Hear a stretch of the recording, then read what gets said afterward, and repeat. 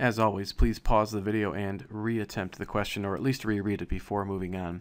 In part A, we have a series combination of capacitors. So we've drawn a little diagram to represent that. We have a potential source or a battery marked delta V, and then we have two capacitors connected in series, and we've marked them C1 and C2.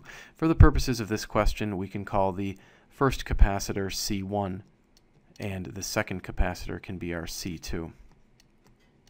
Now, when two or more capacitors are connected in series, it turns out that you can combine them into a single equivalent capacitor whose capacitance will equal CEQ.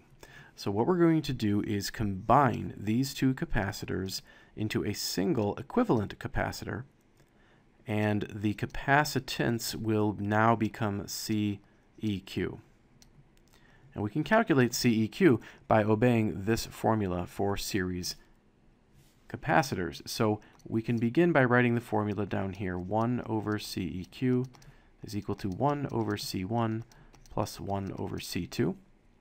Now again, the values of C1 and C2 were given, 2.5 microfarads and 6.25 microfarads. So we'll have 1 over CEQ equals 1 over 2.5 microfarads plus 1 over 6.25 microfarads.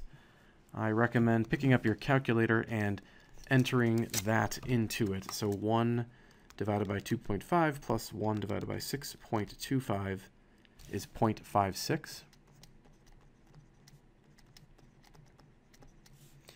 Then to continue solving, what I like to do is I like to put a little 1 underneath the 0.56, and then I cross multiply. So I'll have 1 times 1, which gives me 1. And then I'll go the other way too. 0.56 times CEQ will be 0.56 CEQ. And finally, to solve for CEQ, I'll divide both sides by 0.56.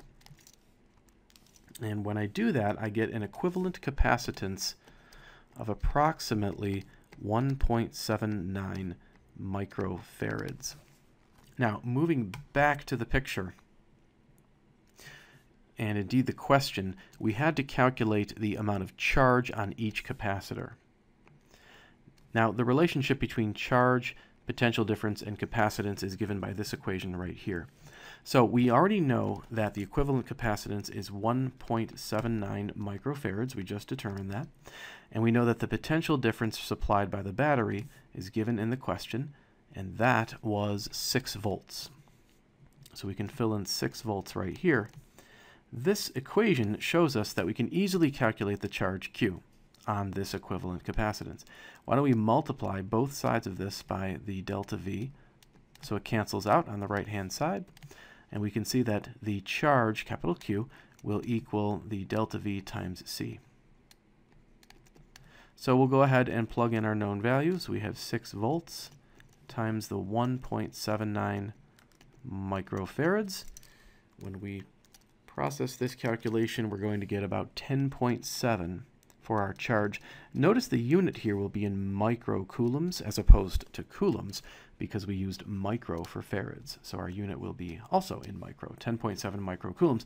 Now, it does turn out that when you have an equivalent capacitor that is derived from series capacitors, then the charge on those series capacitors is also the charge obtained for the equivalent capacitor. So that's kind of a mouthful, but basically what we're saying is that C1 will equal 10.7 microcoulombs, and so will C2 equal 10.7 microcoulombs. So these would be the correct answers for part A. Moving on to part B, which will turn out to be a little bit more straightforward. This time we're going to connect the capacitors in a parallel combination. So if they're connected in a parallel combination, we'll still have the battery that we can mark delta V, but this time the capacitors will be connected in the following manner. And again, we might call this one C1 and this one C2. And it turns out this is easier because whenever you have capacitors connected in parallel, then the potential difference supplied by the battery, which you'll recall was 6 volts, will apply for each individual capacitor separately. So in other words, for C1, the potential difference is 6 volts, and for C2, the potential difference also is 6 volts. So we can go back to the equation that we derived earlier, in which Q was equal to delta V times C. And we can calculate Q1 by taking the 6 volts and multiplying it by the 2.5 microfarads that we could assign for C1. And when we multiply these, we get 15 microcoulombs. And then same kind of idea for the other capacitor. We can call this Q2. This will equal the potential difference of 6 volts times the capacitance of 6.25 microfarads. And when we multiply these together, we're going to get 37.5 microcoulombs for the charge on the second capacitor of part B.